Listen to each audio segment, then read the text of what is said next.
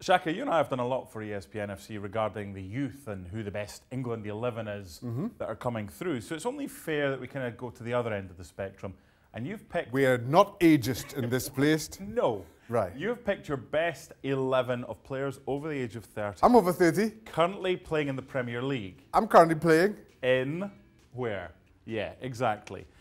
So this is the 11 that you've gone for. You had a decent choice. Any that you wish to single out?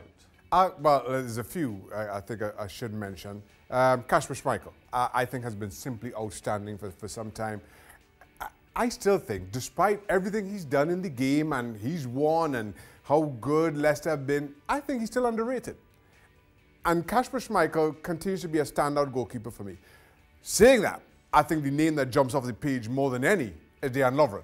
And I'll be honest, this is Dejan Lovren of this season. I feel that Lovren has been far better, far more consistent than we've seen him in his entire Liverpool career. Maybe that might have a lot to do with playing alongside Van Dijk. I accept that. But I don't think there's any question that Dejan Lovren this season, certainly in terms of defenders over 30, has been as good as we've seen him, better than anybody else in the Premier League. What was your criteria to pick this? Is it form throughout their career, form since they were 30, or what did you choose? No, I'm just thinking more form of late, in all honesty, which is why Lovren is in there. I don't think Lovren gets in last season. That's fair, but my point would then be, going further forward into midfield, Gylfi Sigurdsson's not had the best season, and James Milner hasn't even been included in your and listen, I am as big a Milner fan as any. But I understand the struggles of Everton, and Sigurdsson has kind of gone along with that wave. But I just feel, kind of given the fact that Milner, you're not sure if he starts right now. I just feel Sigurdsson's been a little bit more consistent. He's started a few and been on the bench for a few. Listen, I'll be honest here. I had David Silva and Fernandinho. I went 43 because I thought the three strikers spoke for themselves, right? I was trying to decide what my formation is going to be. You see Aubameyang, Aguero, Vardy, they're in, so now all of a sudden I'm 43. And then I had David Silva and Fernandinho had to be in. And then after that, I'll be honest, I'm just plugging a hole. And plug that hole with Sigurdsson this time around. So finally, your front three is fantastic. Thank you.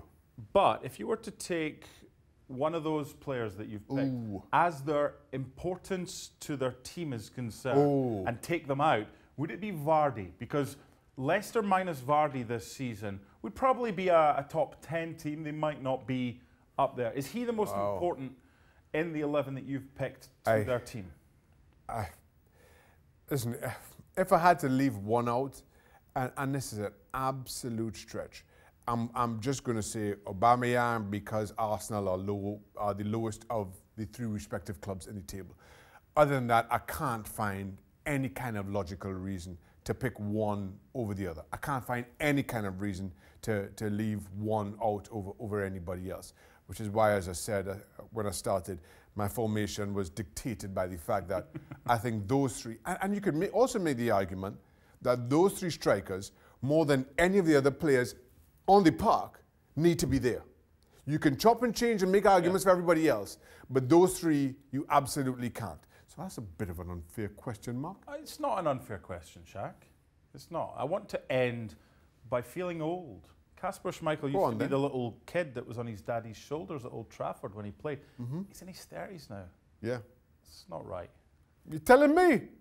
I'm older than you. I know. I know it mightn't look it, but I am older than that. That? Well, thank you very much for watching ESPN on YouTube. For more sports highlights and analysis, be sure to download the ESPN app. And for live streaming, premium content, and let's not forget as well, ESPN FC 7 days a week. Subscribe to ESPN+.